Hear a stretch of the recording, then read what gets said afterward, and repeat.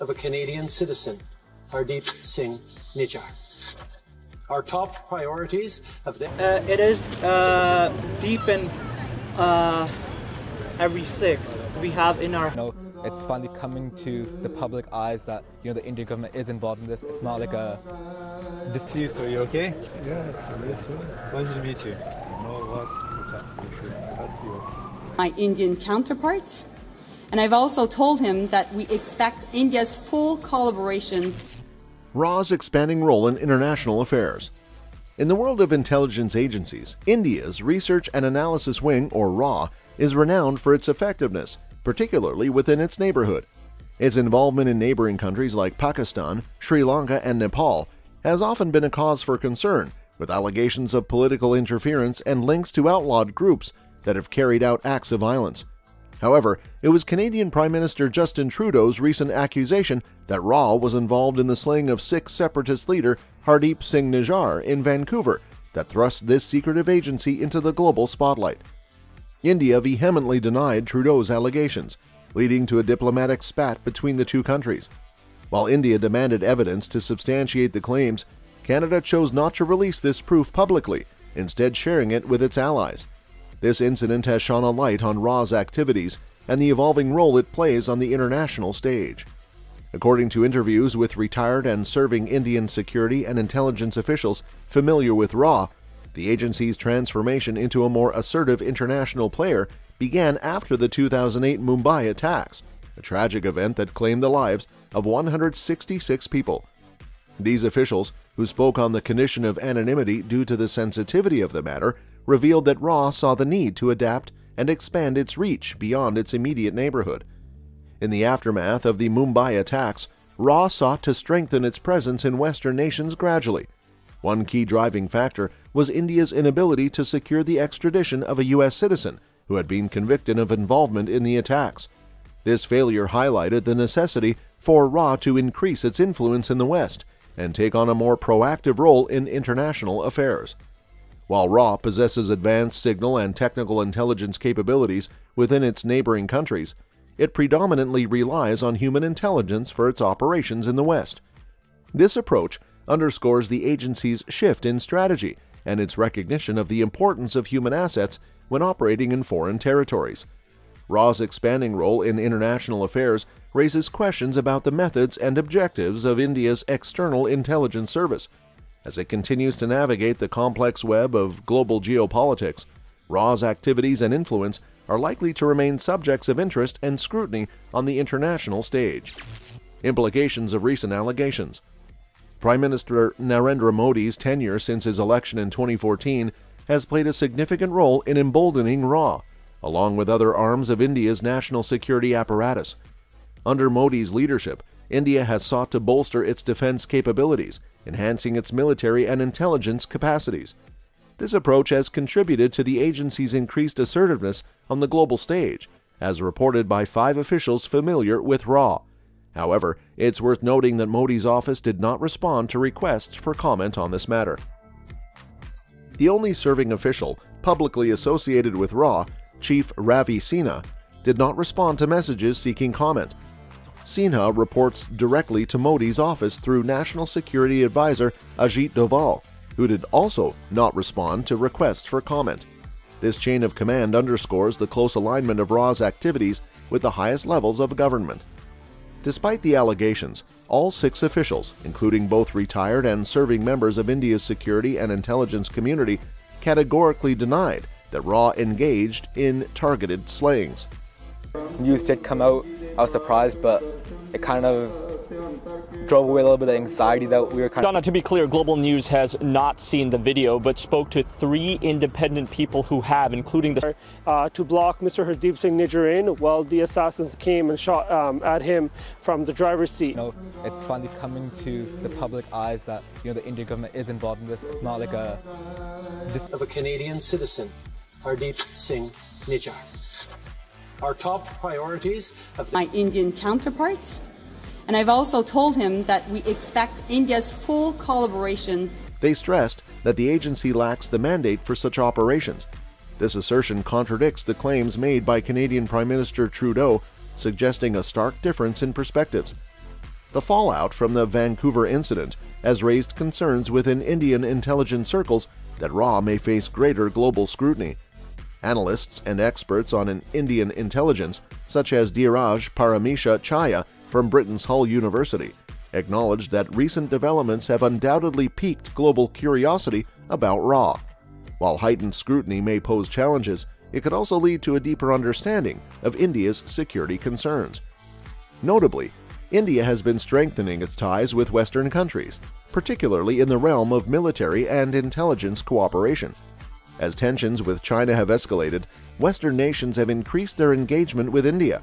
For instance, the U.S. agreed in 2020 to share sensitive mapping and satellite data with India, signifying a growing alliance. However, the recent allegations by Canada may temporarily strain trust between Western countries and RAW. The public nature of Trudeau's assertions has complicated diplomatic relations between Ottawa and Delhi.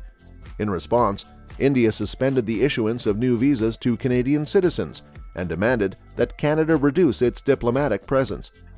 The Washington Post reported that Canada had attempted to rally allies, including the U.S., to issue a joint statement condemning India.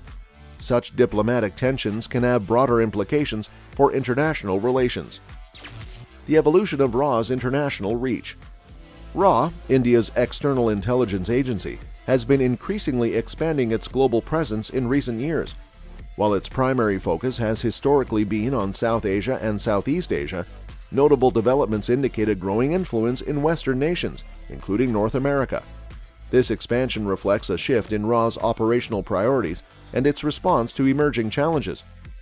One key factor driving RAW's overseas presence is the evolving security landscape in the aftermath of the 2008 Mumbai attacks.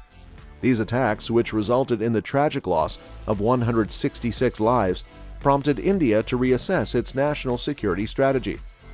The agency's perceived failure to prevent the attacks played a pivotal role in galvanizing RAW to adopt a more assertive international role. In particular, the role of David Headley, a U.S. citizen who scouted locations for the Mumbai attacks, significantly influenced RAW's global engagement. American law enforcement had been alerted to Headley's extremism ties before the attacks, raising questions about his dual role. While some Indian policymakers have suggested that he may have been a U.S. double agent, the U.S. government denies this claim. RAW's frustration with the failure to secure Headley's extradition fueled its determination to extend its reach in the West. RAW's presence in Western countries dates back to its inception in the 1960s, when it inherited the London station of the Intelligence Bureau. The significant Indian diaspora in countries like the US, Canada, Britain, and Australia provides a valuable asset for the agency. However, the risk of Indian agents coming under surveillance in host nations has limited their use primarily to political influence campaigns rather than security operations. It means that there's been, ongoing collection, we call it, against various targets. India has remained silent on the latest revelation about the surveillance of Indian diplomats in Canada. It is deep in every sick. We have. Good to see you, sir. You okay? Yeah, absolutely. Pleasure to meet you. You know what? It's actually help you. Credible allegations of a potential link between agents of the government of India. Recent reports, including from the Canadian Broadcasting Corporation, have suggested that countries like Canada are monitoring the possibility of India and China using their diaspora to influence political candidates. This underscores the growing importance of Indian expatriates in global political dynamics and the potential role they could play in foreign policy objectives. It's important to note that RAW has historically been associated with covert operations in its immediate neighborhood, including targeted slayings and disappearances, often arranged through proxies to provide India with plausible deniability. In contrast, the agency has been cautious about conducting direct action in Western countries. While RAW has facilitated the movement of cash, weapons, and personnel in Europe, direct actions have typically been reserved for South Asia and Southeast Asia. RAW's mysterious operations. RAW, India's premier external intelligence agency, operates from an unassuming office complex in central Delhi, devoid of any signage, shrouded in secrecy. Despite being at the forefront of India's intelligence community, details about the agency's operations, budget, and size remain closely guarded secrets, far from public scrutiny. The agency's origins trace back to 1968, when it split off from the Intelligence Bureau. Initially, its primary mandate was to keep a vigilant eye on China, following India's humiliating defeat in the brief 1962 Sino-Indian War. From its inception, RA established close ties with intelligence agencies like Israel's Mossad and the CIA, as reported by the U.S. Council on Foreign Relations in 2008. Under the leadership of Prime Minister Narendra Modi, who assumed office in 2014, RA, like other arms of India's national security apparatus, has experienced a surge in confidence and capabilities. According to officials familiar with the agency, the Modi government has demanded that RA expand its presence, significance, and capabilities on the global stage. This newfound assertiveness can be attributed to the Modi government's push to bolster India's defense capabilities and its proactive approach in diplomacy and deal-making, both in analog and digital realms.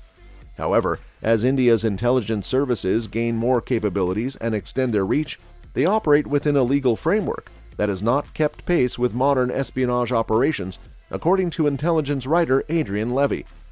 RA operates under a government order, lacking formal parliamentary or constitutional backing, and is exempt from legislative oversight. This exemption means there is minimal external scrutiny and fewer legal hurdles in its operations, with real command and control centralized under the Prime Minister. The agency's roles, responsibilities, and operations are shrouded in secrecy, making it difficult to ascertain specific details about its functions, budget allocations, and internal workings. However, its expansion in Western nations and increased assertiveness on the global stage are indicative of India's evolving foreign and security policies. In recent years, RA has faced increased scrutiny and attention, especially in the wake of allegations made by Canadian Prime Minister Justin Trudeau regarding Indian government agents' involvement in the slaying of Sikh separatist leader Hardeep Singh Nijjar in Canada. Such incidents have raised concerns about RA coming under greater global monitoring, potentially impacting India's intelligence operations and diplomatic relations.